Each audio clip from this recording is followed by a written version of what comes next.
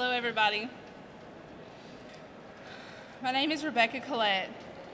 I'm a person in long-term recovery, thank you, which means I haven't used any mind or mood-altering drugs in 7 years.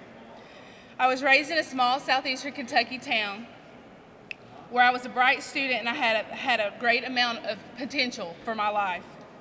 Unfortunately, before I had ever even heard the word of addiction, I was already exhibiting the signs.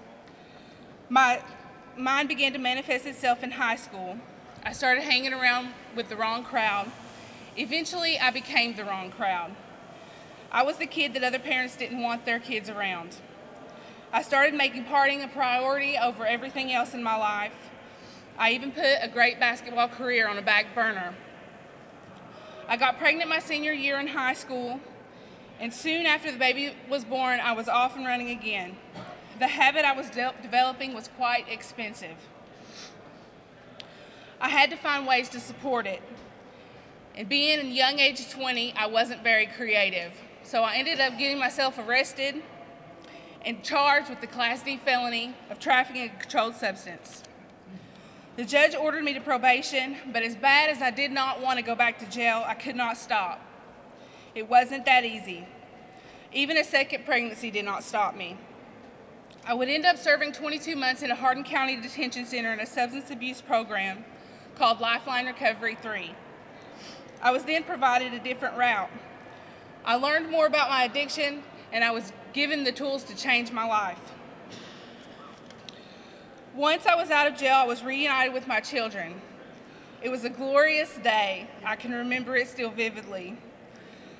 I was eager to begin our new lives together, but what I didn't know was that my sentence was far from over.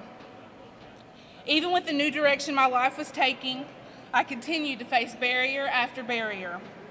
Every path to success for my family was blocked by obstacles. Whether it was housing, education, especially employment, my criminal record always got in the way. I was turned down at every interview, even fast food restaurants.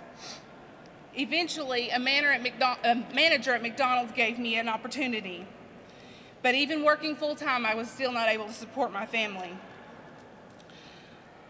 It was then that I made the decision to go back to school.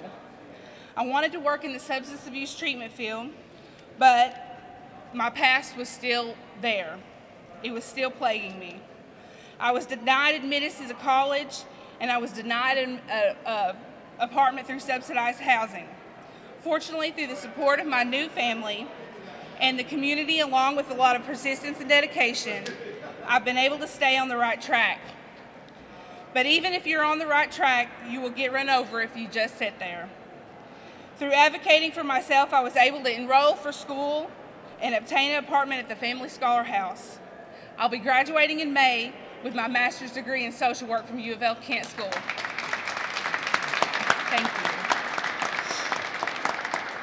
I'm specializing in chemical dependency because I have a passion for helping others that still exists in me today. I strive to be the best parent I can be. It's not easy with teenagers. I'm still reeling from Christmas. I have to be a good role model for them because I don't want them to go through what I went through. They are very involved with school activities, but because I have this on my record, I'm not able to volunteer at their school. I have the most amazing and talented children, and they deserve that. They deserve for me to be there with them. I'm by no means perfect, but I know I deserve a second chance. My experience with the criminal justice system felt like a maze with every path leading to a dead end. Unfortunately, a lot of folks don't have a positive ending like mine. It's only common sense to provide these people with alternatives that ensure better outcomes, not only for people like me, but for our community as a whole. The time has come to update our laws. It's time to move forward with reentry, and it's time to move forward with expungement.